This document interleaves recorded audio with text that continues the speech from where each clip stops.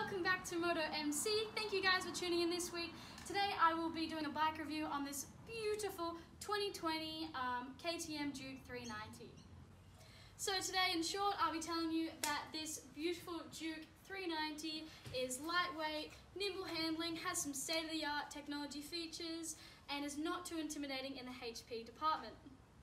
Whether you are fighting through the urban jungle or thrashing it out on the track, this bike is a great crossover bike, especially for any first street riders. Go. In this video, I'm going to be delving a little bit deeper into the pros, the cons, some advice and features, and who I recommend this bike would suit. Alright, so disclaimer, I'm not a professional mechanic and I'm still learning myself. I just want to basically relay the information that I have onto you guys and hopefully get more people joining the two-wheel community. So the 2020 and the 2021 models come in two color styles. One is obviously this one, the orange and white, but there's also orange and silver, which I will put a picture right here somewhere. Go.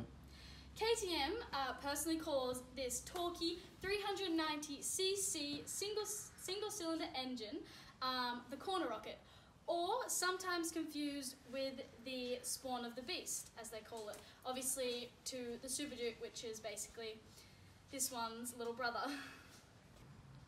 So, the KTM Duke engine not only delivers impressive torque and thrilling acceleration, but also a diverse usability for smooth riding with the ride-by-wire technology and fuel injection system.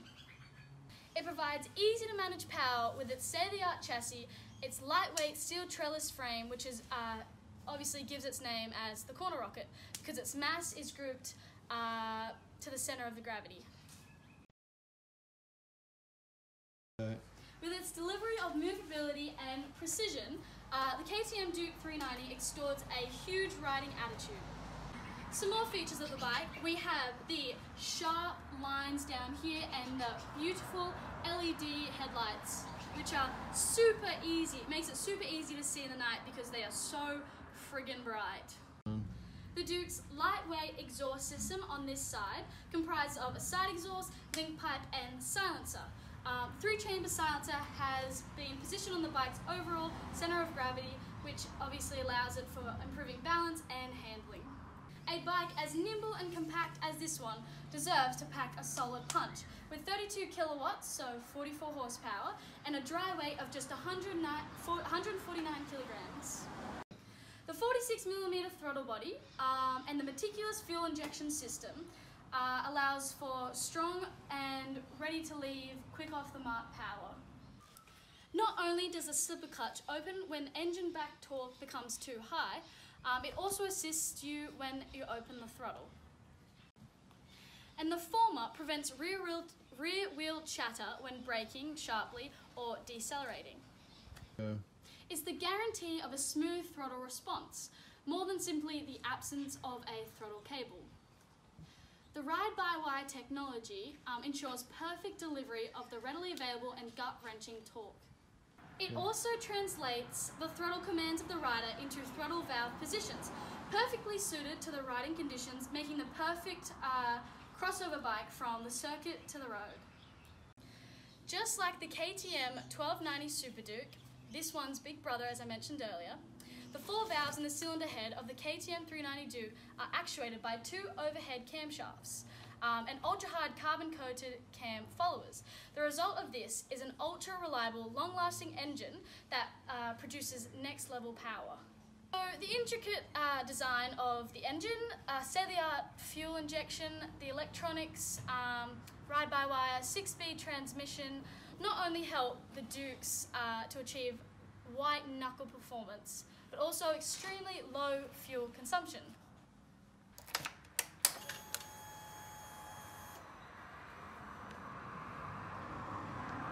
Alright, so as you can see here, this is the instrument panel. It is a multicolored TFT display showing a digital speedometer. It includes a shift timing indicator lamp, gear position indicator, fuel gauge, water temperature gauge, and fuel economy information, clock, trip meters, and more, as you can see there.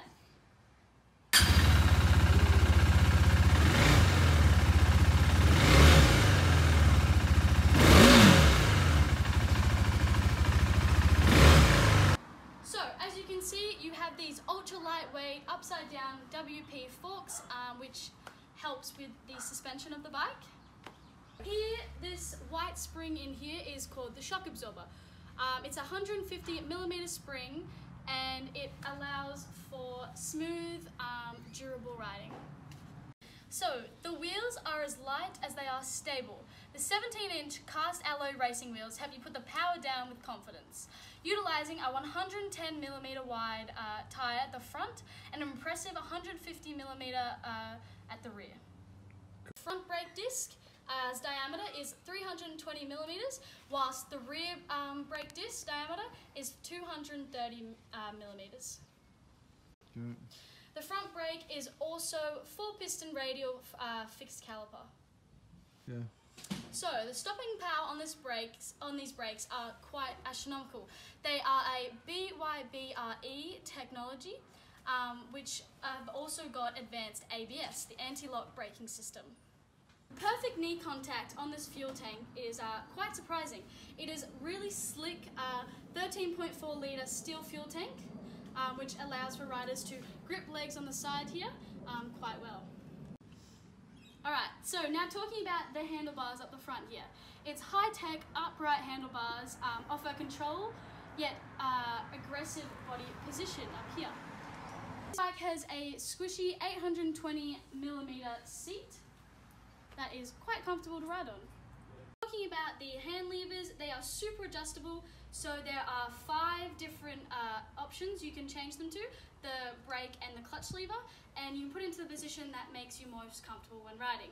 I think this is a really good feature that not all bikes have, and it's really good to have because, you know, different riders might be riding the same bike or things like that, and it's just really good to have your options open basically. Okay. The Duke offers a beautiful LED headlight which makes it really easy to see in the dark, as I said earlier. This precision is very similar to the Super Duke's design as well. So, something really important to note is this is a LAMS approved bike, LAMS, which means that restricted licenses, so Ls, red Ps and green Ps, are allowed to ride this bike as well as open licenses. So restricted and open licenses, it is road legal. This is important because in Australia, not all bikes, I think it depends on the ratio, torque level and size of the engine, but this is road legal. So as I mentioned earlier, this bike has ABS, the anti-lock braking system. It also has the Bosch, so BOSCH, which is standard equipped on all KTM 390 Dukes to this day. I'm a 5'2" girl, and I ride with these heeled boots, TXC boots on. I am nowhere near flat footing, so if you are a shorter rider, I would not recommend this for your first bike. But if you don't mind tiptoeing from one side to the other, go right ahead. Yeah. This bike makes 44 horsepower and 37mm of torque. It's one of the most powerful options for A2 riders in America. It weighs about 139 kilograms when it is stock dry, which is about 308 pounds, I believe. Very light bike. So this one, the 2020 model, it is so new that it's hard to tell what difficulties or problems will arise because it's such a new model. In the 2017 models of these though, which have obviously been enhanced and the problems have been fixed, some of their causes were odometer resets.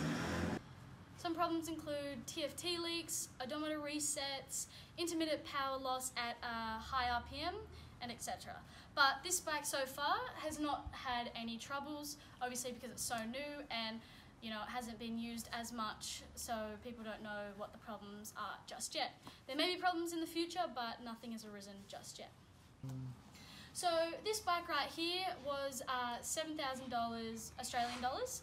However, brand new, they went for about $7,885. It really depends where you get it, obviously.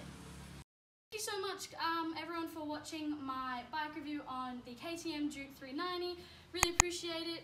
Come back next week to see another bike review.